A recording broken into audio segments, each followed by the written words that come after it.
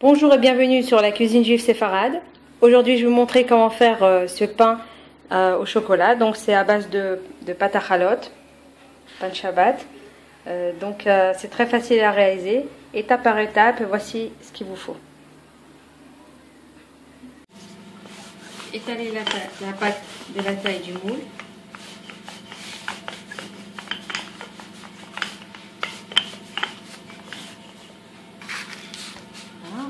On va venir imposer sur une feuille de papier sulfurisé.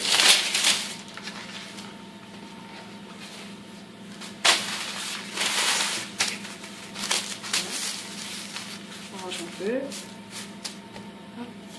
On va mettre du chocolat tartiné, parvé bien sûr. On étale sur toute la surface en laissant quand même 2 petits centimètres au bord.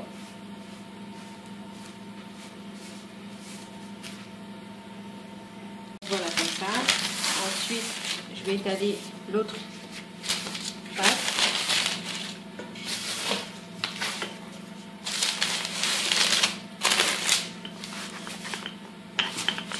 De la même taille que le précédent.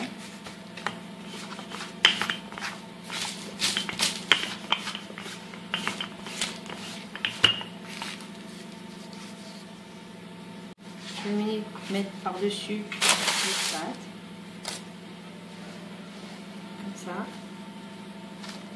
en arrangeant un peu bien sûr ici pour que ce soit joli. Adhérer les bords. Ensuite, on va mettre un verre au milieu et on va couper donc en 4 avec le dos d'un couteau pour pas couper la feuille, comme ça.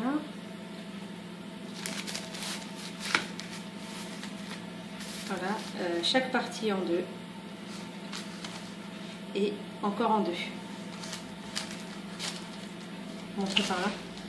Donc chaque partie en 2, puis encore en 2. D'accord. Et chaque pâte, en fait, on va la tourner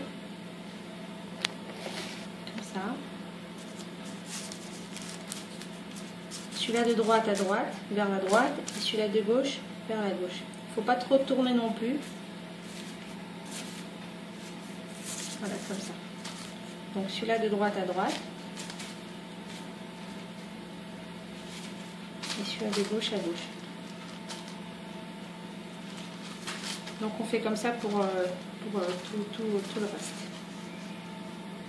Donc voilà, tout a été formé. Maintenant je vais venir le glisser à l'intérieur du moule. Voilà.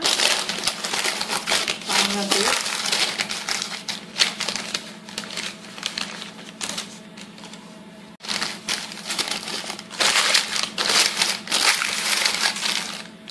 J'ai battu un œuf dans un verre. Bon, ça me sert aussi pour dorer aussi les halots. Bon, j'en profite aussi pour dorer ici aussi.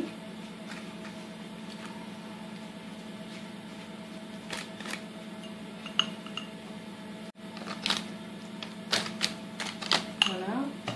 Ensuite, je mets le copeaux dans un peu de gramme de sésame.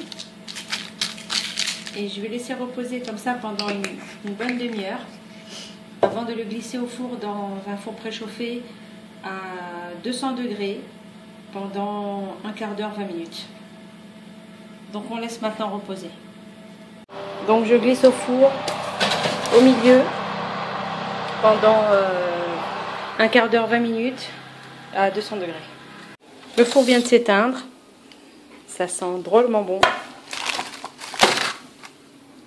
Donc voilà ce que ça donne après un quart d'heure de cuisson. Donc ça a bien gonflé et c'est joli.